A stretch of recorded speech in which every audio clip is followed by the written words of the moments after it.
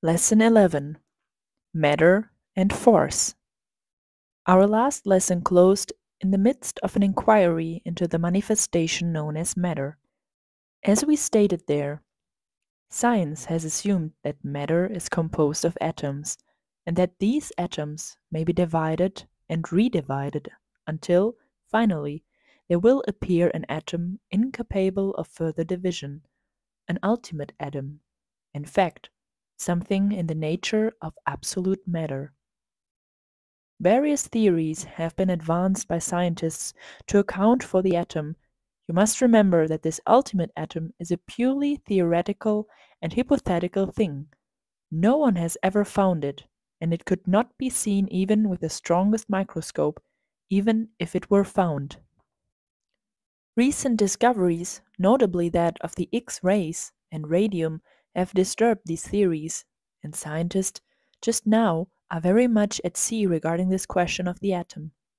They generally had accepted the idea that the atom of hydrogen was the ultimate atom, or at least so near to it that the difference was infinitesimal, when these recent discoveries upset their theories in the experiments showing the so-called radiant energy and radioactivity caused them to agree that that which had been considered the final thing in atoms was capable of still further analysis.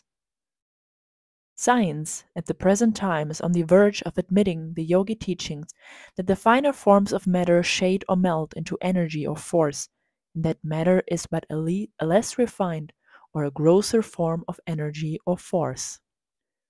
The last thing in matter, as the newspapers and magazines somewhat flippantly style it, is what have been called electrons, which are in the nature of minute charges of electricity. It has been stated by an eminent scientist that one may get a feeble idea of the relations between these electrons and the atom by imagining a room 200 feet long, 80 feet wide, and 50 feet high, and having scattered within this space 1,000 little electric charges, each the size of an ordinary full stop or period of newspaper type. This point is the size. The space and room enjoyed by the full stop in the aforesaid room corresponds to the space and room enjoyed by the electrons in an atom. When it is considered that the atom itself containing these electrons is invisible to the human sight, we may form an idea of the size of this thing called an electron by modern science. These electrons are stated to be violently energetic and to be in constant motion, revolving around each other like planets in a minute universe. It must be remembered that this theory has been evolved and accepted as a necessity by the scientists. Although both the atom and electron are invisible, they became necessary to account for certain other things, and so were invented, and will serve their purpose until something better offers itself. We mention the matter not as accepting it as final, but merely to point out how near modern science is to accepting the yogi theory of the identity of matter with energy or force. Students will notice from time to time that each new scientific discovery will point further to this idea, and how later on force and energy will be recognized as shading and melting into mind. Some reader of this lesson, 50 years or more from now, will smile when he reads this prediction and sees how nearly it has been fulfilled. We extend our hand across the half century to such future reader who is very likely unborn at this moment, and even in that day there will be no understanding of mind unless it be considered as a manifestation of the absolute, instead of being itself absolute, for spirit is as much higher than mind as we know it, as mind is higher than force or energy, and as force or energy is higher than matter. Mind, force, and matter are three forms of one manifestation, and the absolute underlies all. It is the manifester of manifestations.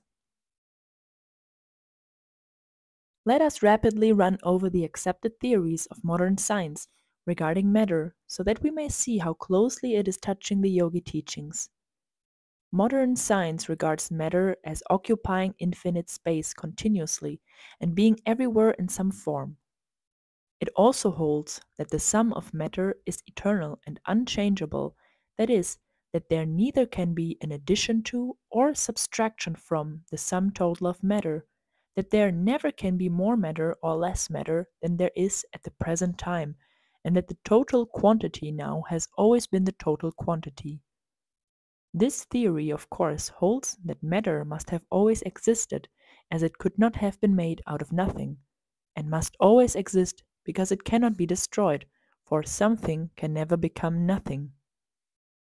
It is held by science that, although matter may change its form and work into countless combinations, as it does constantly, still matter in itself never really changes, loses anything, or gains anything, and that it is the same yesterday, today, and tomorrow. That it is, in fact, infinite and eternal. You see that science has been making a god of matter, has been attributing to it qualities of the absolute, instead of qualities belonging to a manifestation of the absolute, such qualities being merely loaned it instead of being the property of matter. The Yogis hold that matter in itself does not exist, but is a form of energy, which energy is a form of mind, which mind is a manifestation of the absolute. For the purpose of teaching, however, it speaks of the three mind, force, and matter as the three manifestations shading into each other, and we will so speak of them in our lessons. Some scientists have held that matter was the whole thing, and that force and mind were but qualities and incidents of matter. Others have held that energy and force was the real thing, and that matter was but a manifestation of force, and that mind was a quality or kind of force. So far, none of the physical scientists treat mind as being the real thing, with force and matter as qualities or attributes, although some of the metaphysicians and philosophers have held that mind is all, and all is mind, and that matter and force were illusions or non existent. This view has been followed by certain schools of metaphysicians and religio-metaphysical cults. The student will see that the Yogi philosophy accepts each and all of these views as partly correct, either viewed separately or collectively, but teaches that underlying all three of the so-called absolutes, ultimates, or real things lies the only reality, the absolute, from which the three manifestations emanate. The Yogi philosophy antagonizes none of the schools of thought, but harmonizes and explains each set of theories under one grand system. Even among the various schools of Oriental thought are found the above mentioned three forms of thought of theory. These who search among the headwaters of the stream of the ancient teachings will find that all emerge from the true yogi teachings of the One, the Absolute, the manifester of all manifestations, transcending matter, force, and even mind. Before leaving the physical scientists' theories of matter, we must not neglect to mention that science has been forced to accept the theory of an ether, or very fine form of matter, which is stated to fill all space, the space between the stars and solar systems, the spaces between the atoms, molecules, electrons, etc., in so-called solid bodies.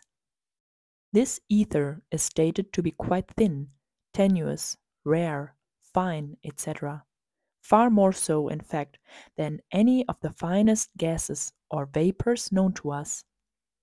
No one ever has seen, heard, tasted, smelled, or felt this ether, but its existence is found necessary to account for certain physical phenomena, the transmission of light and heat, etc.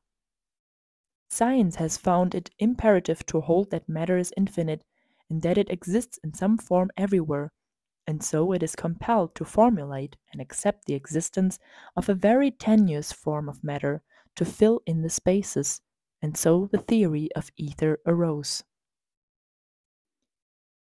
The Yogi philosophy has no quarrel with Western physical science over this question of the ether. In fact, it holds that this ether exists in 7 different grades of thinness or tenuity, the Sanskrit term, in use for centuries being Akasha. Akasha is the Sanskrit term for the principle of the manifestation of matter. The teachings are that it pervades and penetrates infinite space, that it is everywhere, omnipresent.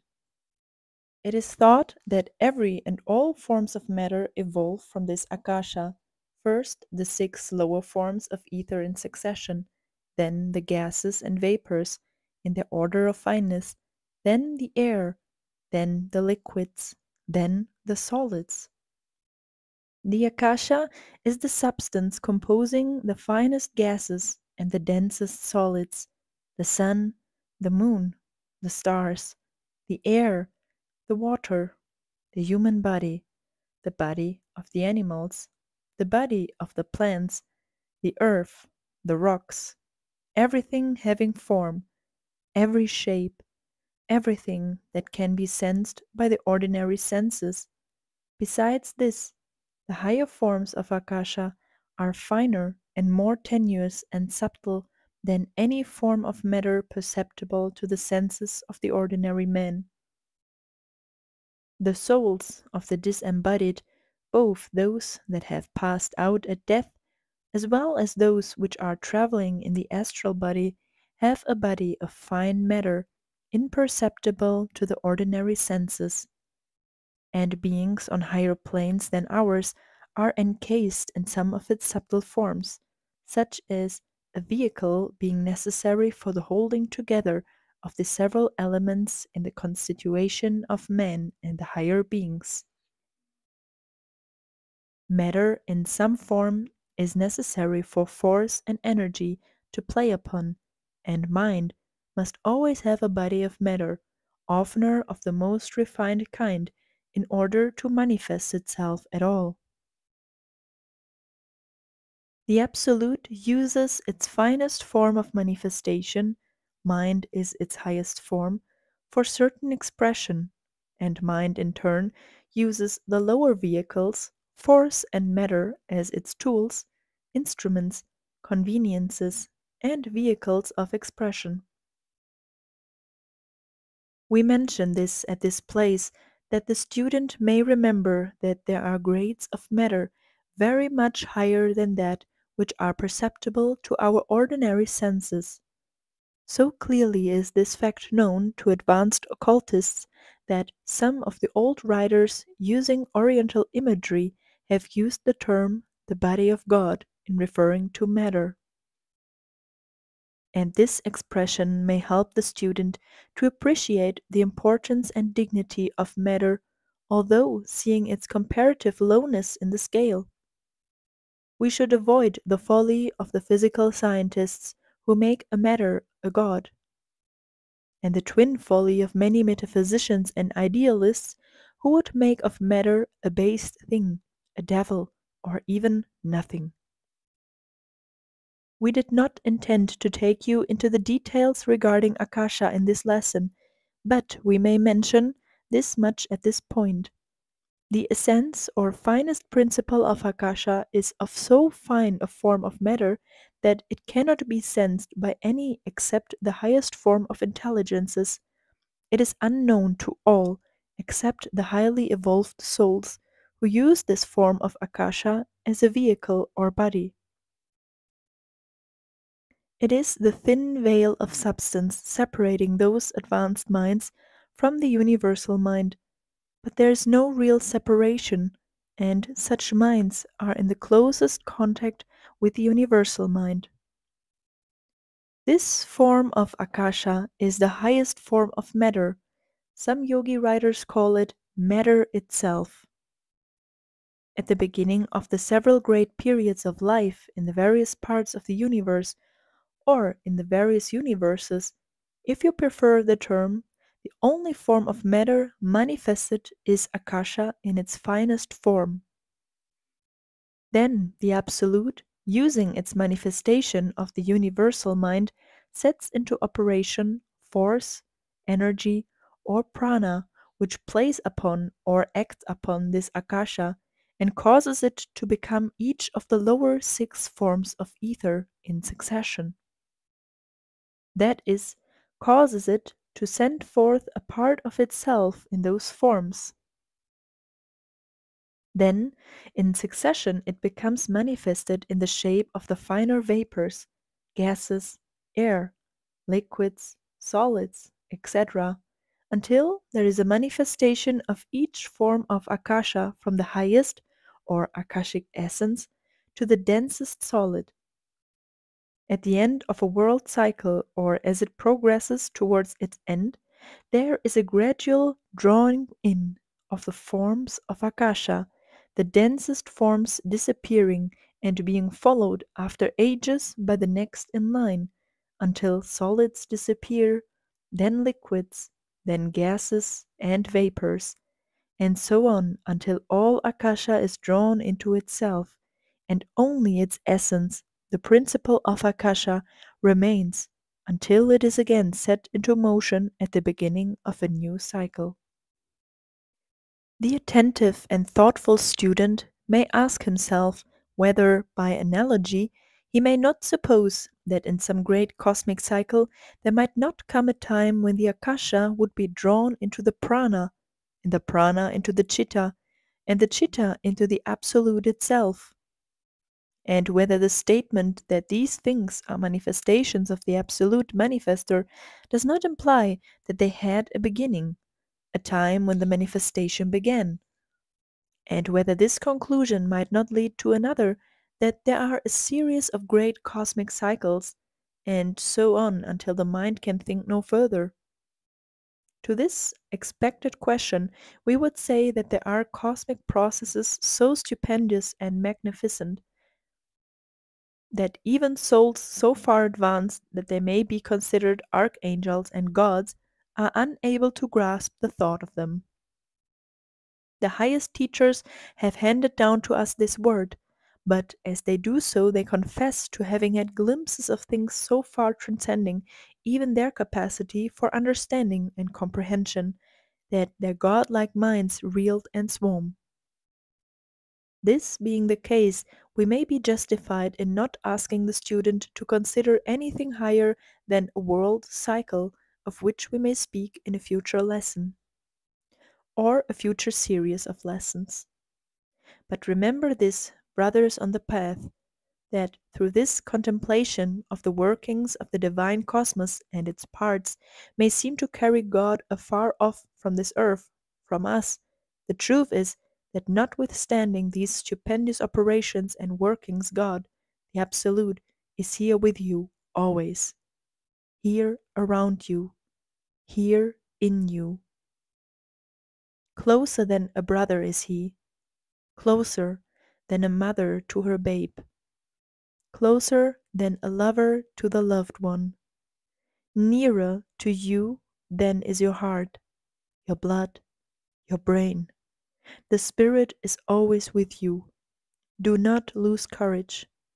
And this is true of the humblest, the lowliest, the vilest, as truly as of the most exalted, the highest, the purest. The difference is only in the degree of recognition of the Spirit on the part of the man. Let not these scientific statements and teachings distress you, if you fail to understand them or have not taste for them. It is not necessary for you even to believe them, much less understand them, much less like the study. This is all that is necessary.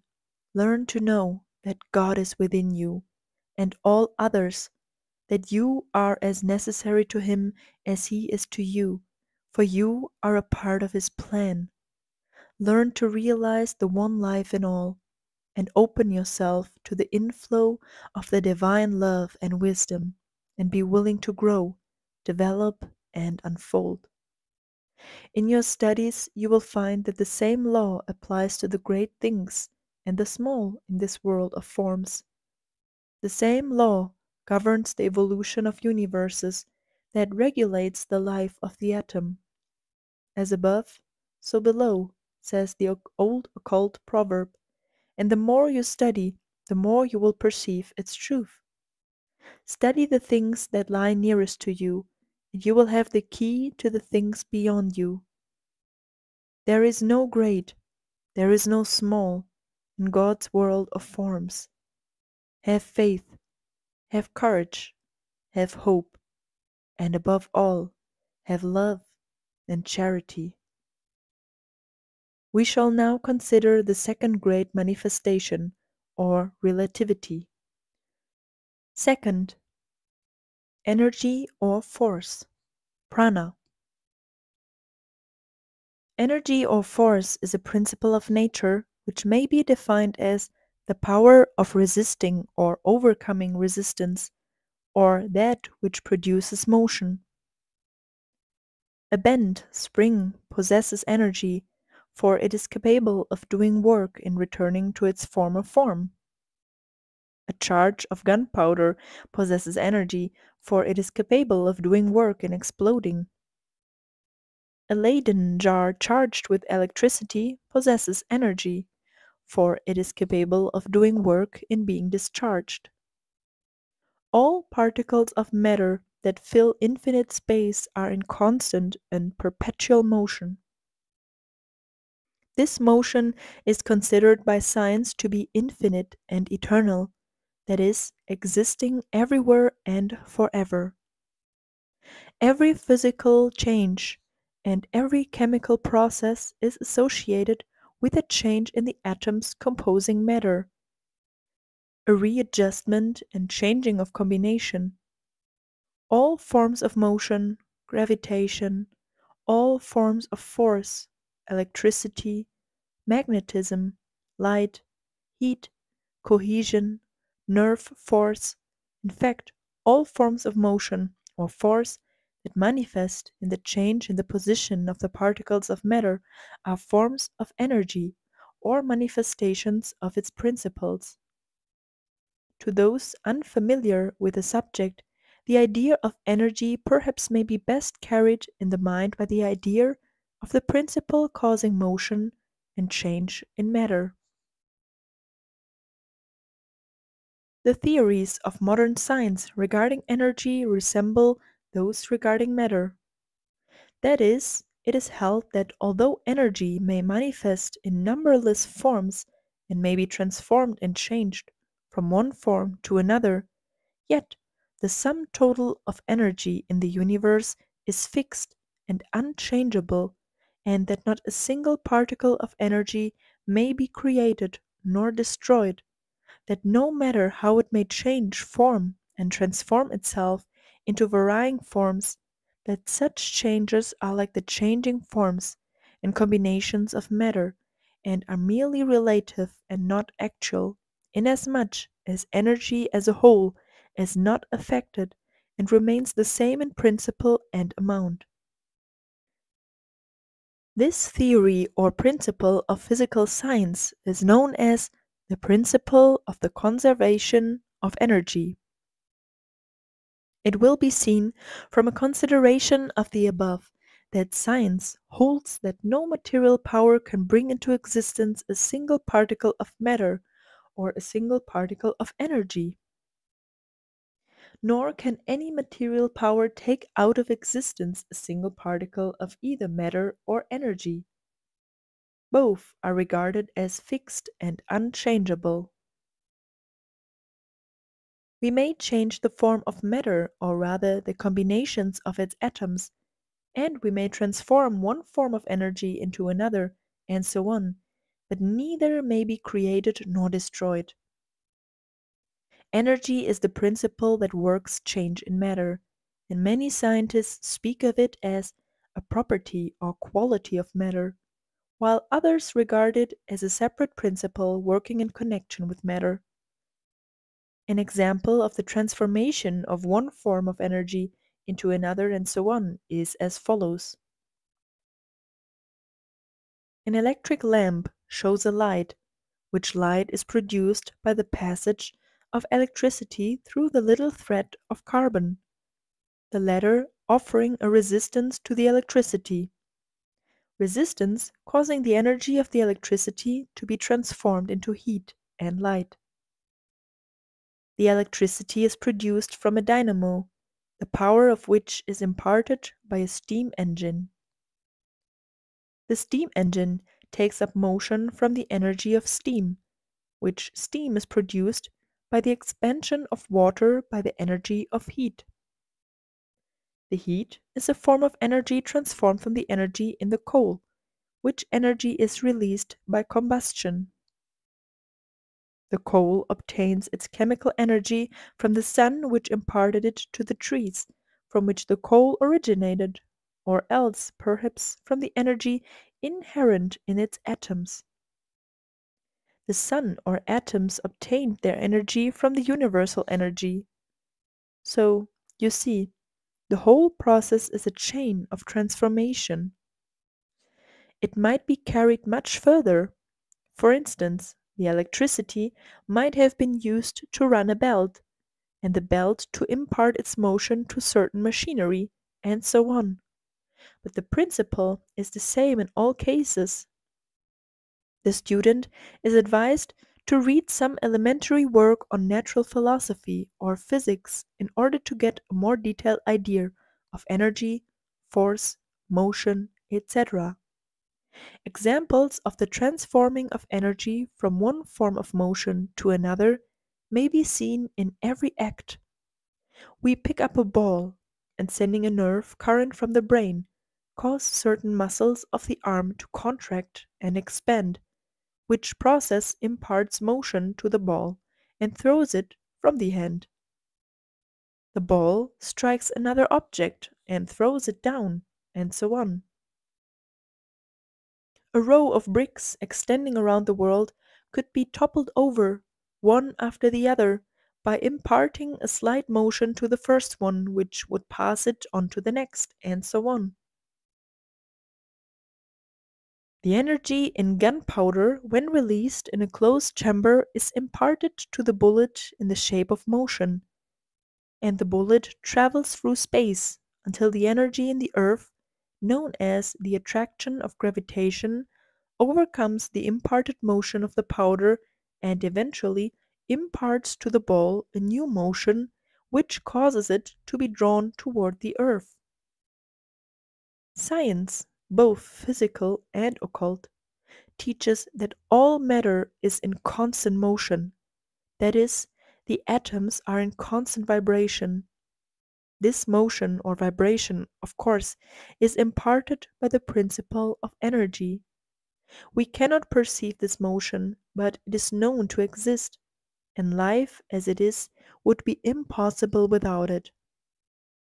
Each form of matter has its own rate of vibration. We cannot spare the space for consideration of this part of the subject, and must refer the student who wishes to investigate the theories and facts of material science to the many textbooks on the subject which may be found at any bookstore or public library. We have stated the principal theory and will now pass on to the yogi teaching of prana, which corresponds very closely with the teachings of physical science regarding energy. In fact, there is little ground for difference on general principles possible to investigators of the subject. The Yogi philosophy teaches that in the world of forms or relativity, all matter or forms of Akasa is in perpetual motion. There is no rest in the world of matter. The apparent rest of material objects is only relative and not a fact. Heat and light are merely forms of motion, a manifestation of energy. Suns and worlds rush through space. Their particles are constantly changing and moving. Chemical composition and decomposition is constant and unceasing. Building up and breaking down are invariable incidents of cell life, atom life, and molecular being. There is no rest in nature at any point. Work is constantly being done, and something is always being produced, in the sense of new combinations being formed, for there is no creation of something from nothing. This energy or force, the cause of motion, change, and action, is known by the Sanskrit word prana.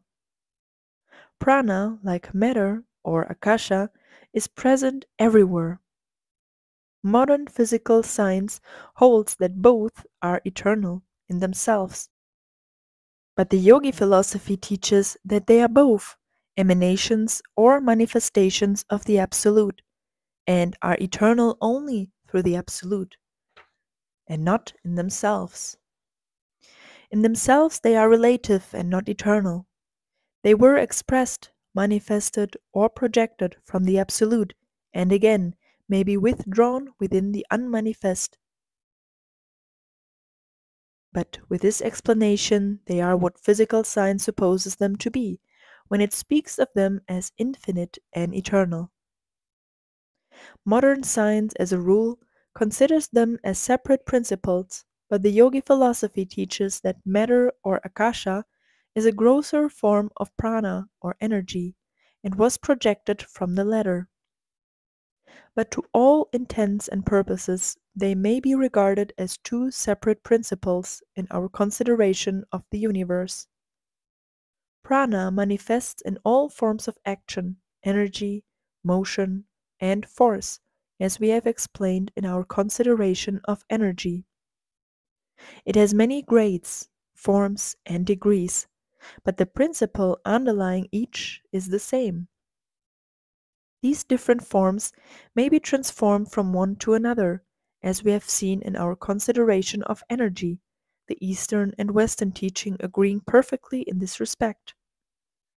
They also agree in the main in the theory of the conservation of energy, inasmuch as the yogi teachings are that the sum total of the prana in the universe cannot be added to or taken away from.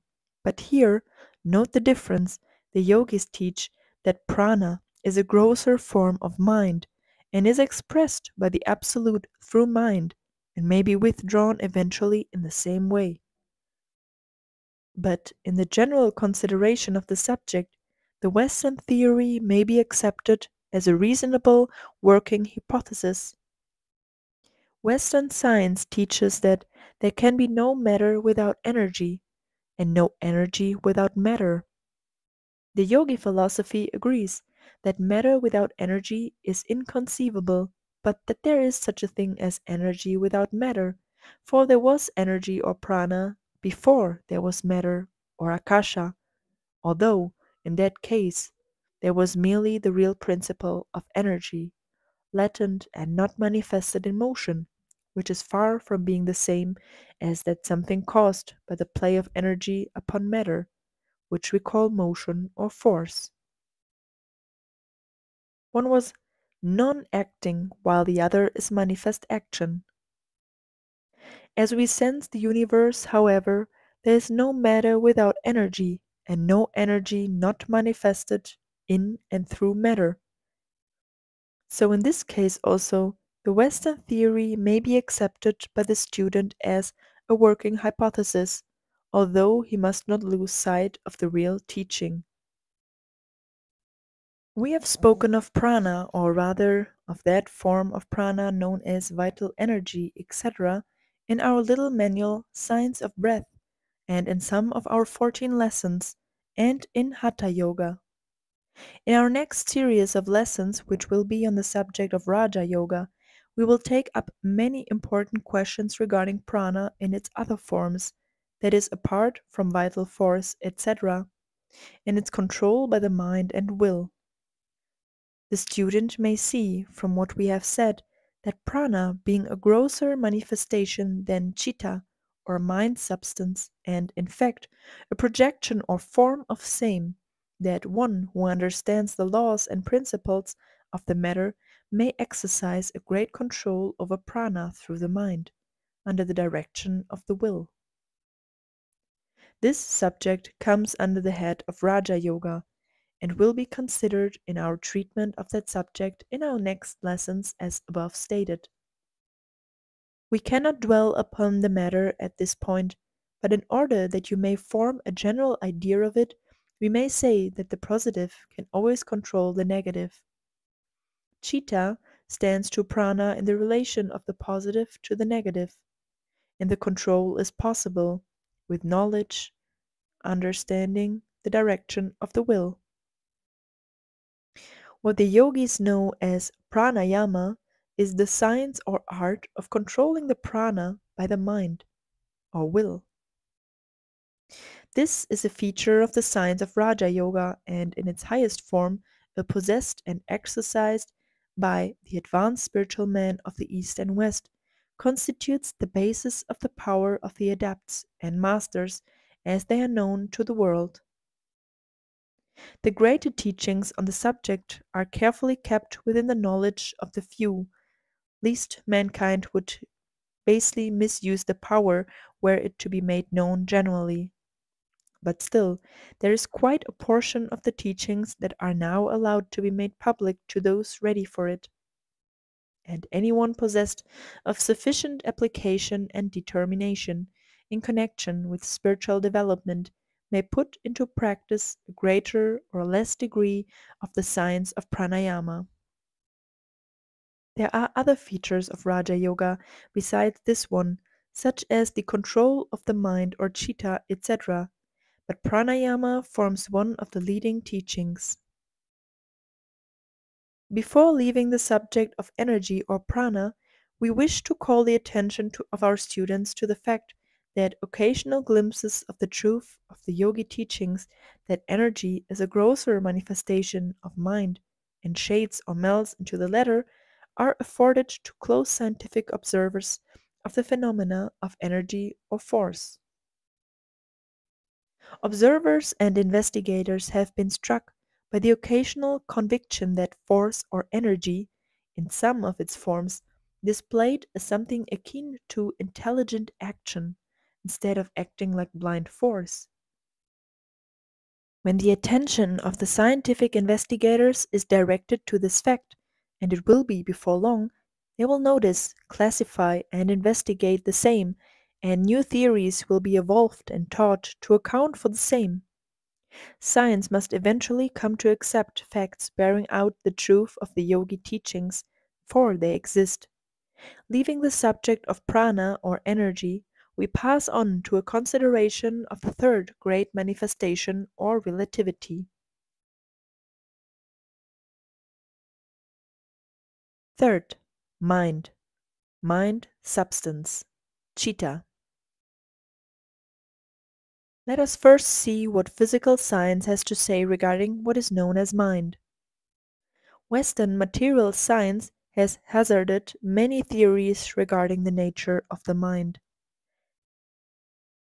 As a rule, they have discarded the theories of the metaphysicians and philosophers of the past and have sought to find a material basis for mental phenomena. They have tried to find a satisfactory theory along the lines that mind is simply a manifestation of matter, a chemical effect, a mechanical effect, etc., something growing out of, emanating from, or manifesting from matter. One leading scientist has hazarded the idea that the brain secreted mind, just as the liver secreted bile. Just think of it, mind a secretion of matter. The materialists have made the mistake of commencing at the wrong end. They would make matter the ultimate and absolute, and energy and mind something springing from it, when the reverse of that process would be far nearer correct according to the yogi teachings. However, advanced science is beginning to see its error and is inclining to the idea that mind, energy, and matter are one thing, different forms of something that they are calling substance and similar names. They are drawing much nearer to the dreams of the occultists whom they formerly despised. Webster defines mind as follows: the intellectual or rational faculty in man, the understanding, the power that conceives, judges, or reasons, which definition entirely overlooks the fact that mind is manifest in the lower animals and in plant life, and even in minerals. However, those holding the idea that mind belongs to man alone call the mind of animals instinct, appetency, etc., and the mind in minerals chemical affinity. Instinct is the term generally applied to the mental operations of the lower animals, and appetency is defined as follows by the authority above mentioned: Appetency is the tendency of organized bodies to select and imbibe such portions of matter as serve to support and nourish them, or such particles as are designed through their agency to carry on the animal or vegetable economy. So that those holding the theory of man's monopoly of mind nevertheless have to admit the possession of something like mind in the lower animal and vegetable kingdoms. Recent scientific observers regard the chemical or molecular action of minerals as a form of mind, which view, of course, is that of the Yogis, who hold that mind is an invariable accompaniment of matter and energy, this being true of every atom as well as the combination of atoms. The Yogis hold that all forms of consciousness, from mere sensation to the highest forms of spiritual consciousness, are all manifestations and forms of mind. In this lesson, we shall not have space to consider questions of psychology. In fact, such a course would be foreign to the purpose of the lesson. But in order to convey to the student our idea of the meaning of mind, we must say that by a manifestation of mind we mean any act of consciousness, and by consciousness we mean any evidence or manifestation of awareness from mere sensation to the highest forms of consciousness. The student presently will see why we make this explanation.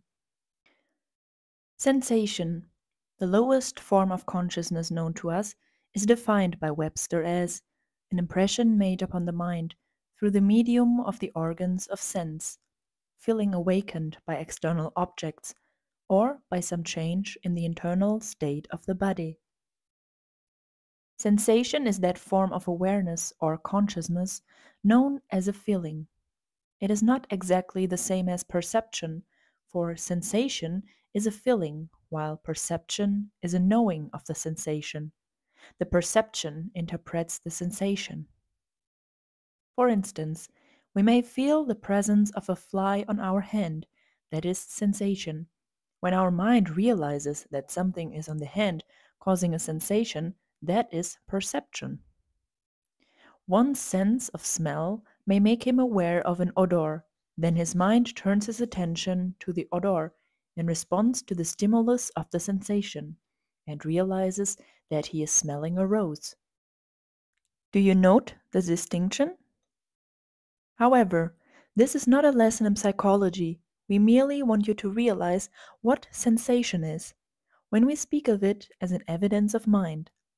There can be no sensation without some bit of mind substance to accept it, just as there can be no sensation unless there's something to cause it.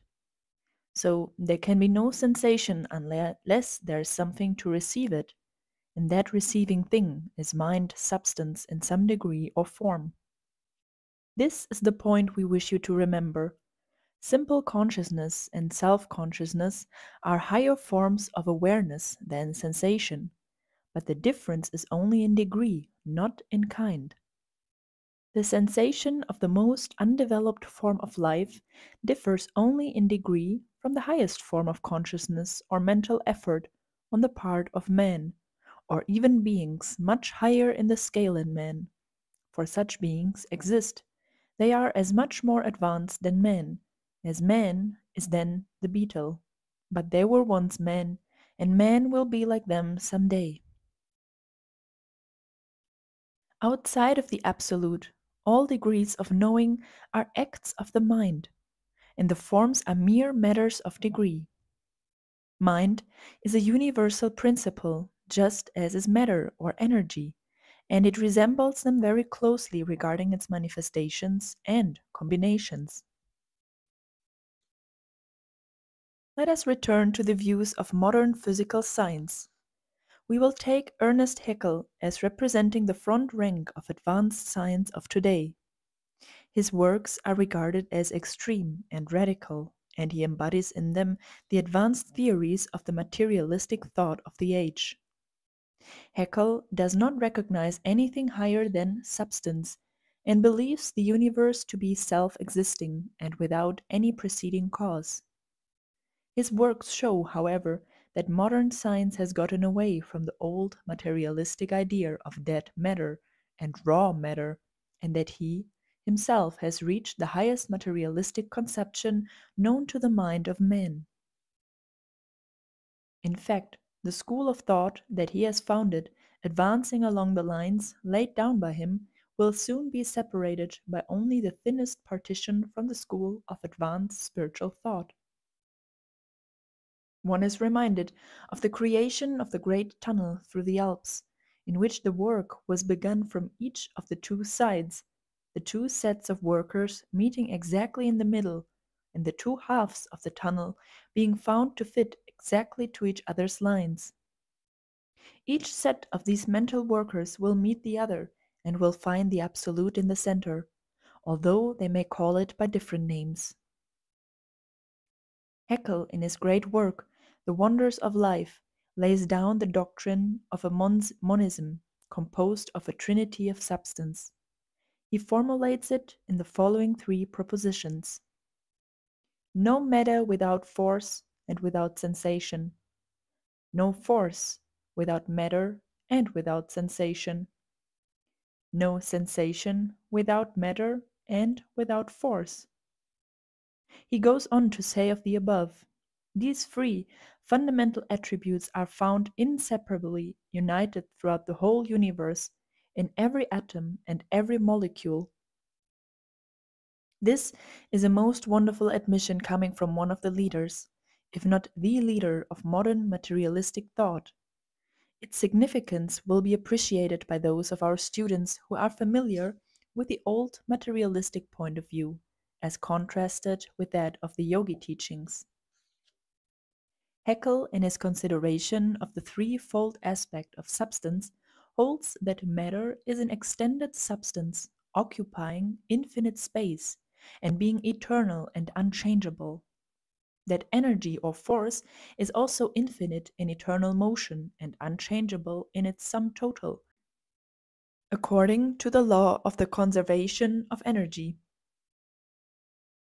That sensation being joined to matter and energy as the third attribute of substance, the universal law of the permanence of substance must be extended to it.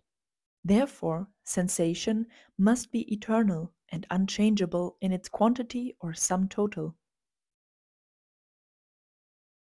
He holds that the changes in sensation, like those in matter and energy, mean only the conversion of one form of itself into another form of itself.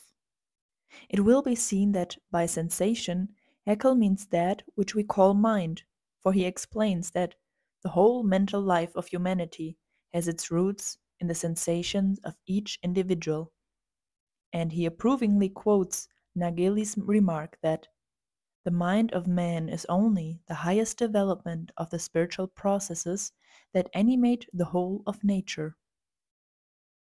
Consider this as coming from the center of advanced materialistic thought. Is not the trend of events made plain? The student will note the differences between the Yogi philosophy and scientific monism as expounded by Haeckel and other leading scientists representing the school of the new materialism. The Yogi philosophy teaches the existence and being of the only reality, the Absolute, which reality manifests in the shape of three great relativities: matter or Akasa, energy, force or Prana, and mind substance or Chitta, the latter being in the nature of a refined and subtle principle, rather than of a substance akin to matter.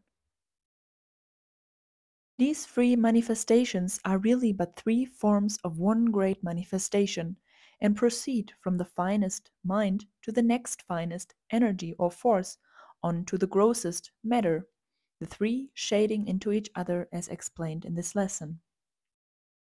The manifestations emanate from the Absolute, and may again be withdrawn into it. They are relative to it, and in the absolute sense of words, have no real existence, that is, no existence apart from the Absolute. The Absolute is all that really is, that is, that exists of itself, is self-existent, depends upon nothing else, has no cause, has nothing into which it may be withdrawn or absorbed. The school of scientific monism holds that all that there is a physical something which they call substance, which possesses three attributes or properties, which are called matter, energy, and sensation. Matter is regarded as the space-occupying property or attribute, energy as the moving or motor property or attribute, and sensation as the feeling and consequently thinking attribute or quality. Substance is held to be self-existence, infinite, eternal, and unchangeable in quantity or sum total, although apparently changeable in the forms of its attributes or qualities. The Yogi philosophy teaches the existence of the spirit, that presence of the absolute, outside of its manifestations.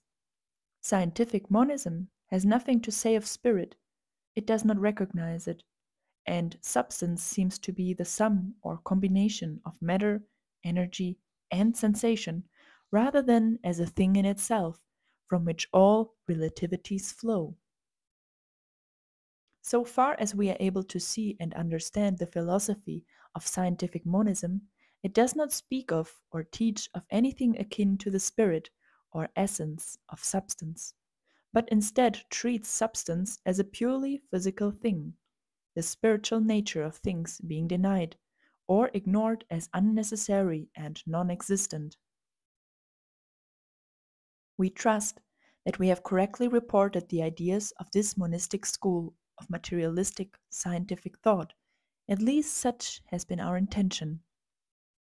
It seems to us as if that school holds to the idea of a self-existent universe, a universe without a cause, or God, or absolute being. In other words, its teachings seem to be that the universe is its own God. It, of course, denies the survival of consciousness after death, or the immortality of the soul, and teaches that the soul is a purely material and physical thing, a development of sensation. We call our students' attention to the differences between the two philosophies, as well as to their points of resemblance. Both teach the oneness of all, but how different is the understanding of that one? We think that the spiritual mind of the student will so illuminate his intellect that it will see the truth in the midst of these conflicting teachings, which still show in their resemblance that instinctive and intuitive leaning of the human mind toward the idea of oneness. To those to whom have come the spiritual awakening of consciousness will be apparent the point at which the monistic philosophy leaves the right path for the elusive sidetrack from which it will be compelled to return in the future. In our next lesson, we will endeavor to explain the nature and qualities of chitta, or mind substance, as well as to give you the teachings regarding Atman, or spirit, and man's relation to the Absolute. Peace be with thee.